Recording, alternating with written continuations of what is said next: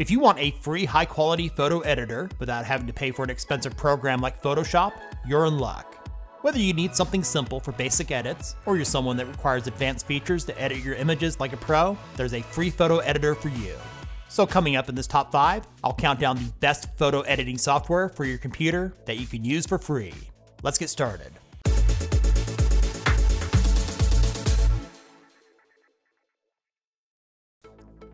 Starting off our countdown at number 5 is Adobe Photoshop Express. With a low learning curve, this easy to use program is for those of you that want to edit your photos quickly, and surprisingly, for an Adobe product, it's completely free. While not having as many features as the premium Photoshop, you'll find it has a good set of tools to enhance your images, including hundreds of filters, effects, and themes. When editing a photo, you'll find tools along the left to change the look, crop, make corrections. There's a spot heal and red eye tool, and you can change the border. Before making any changes, here at the top, clicking on Auto Enhance does a great job of automatically adjusting several values, including exposure, temperature, and contrast. After making any changes, you can view your original image by selecting the icon to the right of Auto Enhance. Adobe Photoshop Express is available for Windows from the Microsoft Store, and they also have apps available for iOS and Android. Coming in at number 4 is the feature-packed PhotoScape X.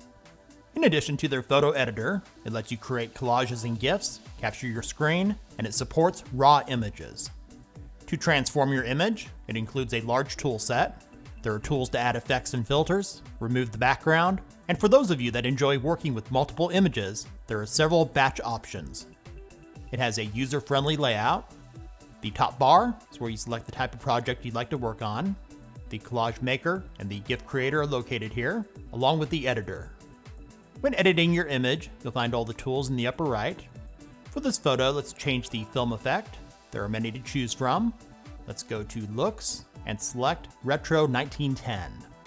When you're satisfied with your changes, click on Apply here at the bottom. PhotoScape X does offer a pro version for around $40 with additional tools, but for most people, their free version should be all that they need. PhotoScape X is available for Mac OS and Windows 10. If you're running an older Windows operating system, select the link on this page for PhotoScape 3.7.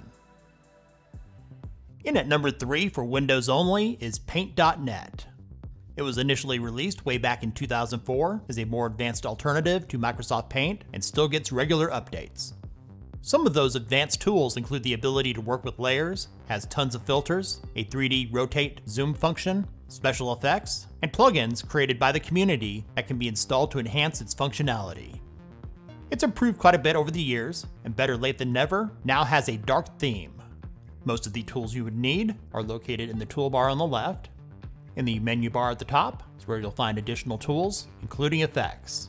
One of my favorites is oil painting, which can be found by going to Artistic and selecting Oil Painting. You can get Paint.net for free from the developer's website with the option to donate for Windows 7 or newer. You also have the option, if you use Windows 10, to buy from the Microsoft Store for a one-time fee of around $7 to support the developer. Before we get to the top 2, here are 3 bonus picks, all of which are browser-based, so they can be used in your favorite browser, regardless of your operating system. Pixlr has been a favorite for many people over several years. It's now available in 2 flavors. Pixlr X is geared towards beginners, with around a dozen tools. And Pixlr E for more advanced users includes nearly 24 separate tools. Another popular web app is Fotor. It's great if you just need something basic to touch up a photo with a decent number of tools to tweak your images. And the absolute best web app is Photopea. Its layout closely resembles Photoshop with a ton of features, including the ability to save your project as a PSD file. Best of all, it's completely free. In the runner-up spot, coming in at number 2, is Krita. This free and open source program, just like our number 1 pick, has a high learning curve, so it'll take some time to get comfortable using it. While it's designed for those involved with digital painting and animation, there are plenty of tools to edit your images as well, including masking tools, filters, special effects, more than 100 brushes, and includes layer management support.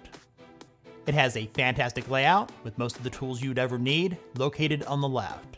And on the right is a color selector, layers, and a large number of brush presets. When you first get started, there's a handy manual on their site that will teach you how to use it. Krita is available for all 3 of the major platforms: Windows, Mac, and Linux. In at number 1, taking the top spot, GIMP is the absolute best free photo editing software. Released in 1996, this open source program includes many tools, often only found in expensive programs. It's compatible with most image file types, including Photoshop PSD files. It includes a large number of tools, advanced filters and effects, color adjustments, and the ability to work with layers.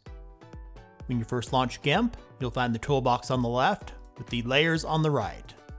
If you've recently installed GIMP, you'll notice that you have less tools than what is shown here. If you want the full toolset to be visible here in the toolbox, go to Edit and select Preferences. In the left pane, select Toolbox. Where it says Use Tool Groups, make sure this box is unchecked. We'll close this out by clicking OK. In a recent update to GIMP, they've added a new filter called Long Shadow, which is kind of cool. I'll show you that right now. After you've created text, select the text layer on the right. In the menu bar at the top, select Filters, Light and Shadow, then Long Shadow. In the pop-up box, make any changes if needed. Feel free to play around with this on your own. To keep this simple, I'll change the shadow color to black. And click OK to finish. On the GIMP website, they have tutorials that'll help you to get started. We've also released a couple beginner's guides on our channel that might help you out as well. GIMP is available for Windows, Linux, and Mac. Thanks for watching. Links are in the description. If this video was useful for you, give it a thumbs up and share with others. If you'd like to recommend a free photo editor not mentioned, let us know about it in the comments. And if you're new to our channel, subscribe and click the bell so you don't miss out on our latest top 5s and other tech-related stuff released each Friday here on Tech Gumbo.